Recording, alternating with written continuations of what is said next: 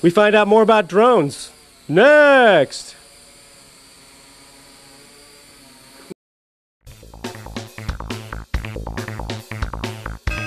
Capecast.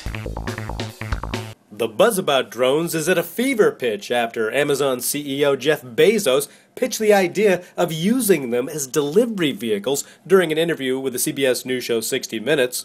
While a whirring world of drone delivery may be off in the future, consumers are already enjoying the sky-high technology, and here on Cape Cod, that means capturing jaw-dropping aerial video of landmarks and vistas.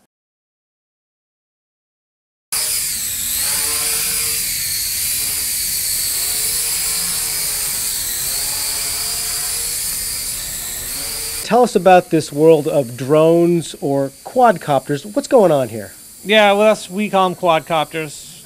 The radio control, it's got 4 props. There's some small ones that will just fly around. Then we have like the 180, which is this one here, which comes with a camera. You can do still shots or video footage and then download them to your computer.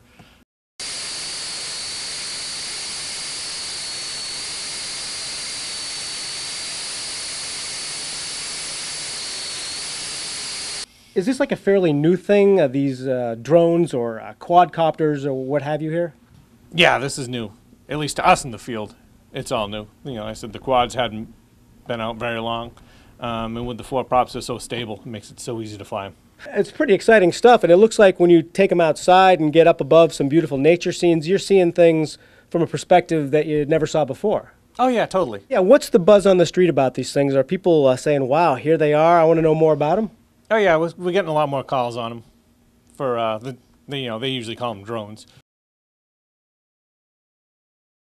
I found that they had these quadcopters, which will allow me to go out and video hiking and biking and walking trails that I'm currently trying to record right now. Boy, I've just finished my last Christmas card to Aunt Mildred, but I don't have a stamp. If there was only a way that drone technology could help me. Help me. Help me. Hark, what's that? Could that be help?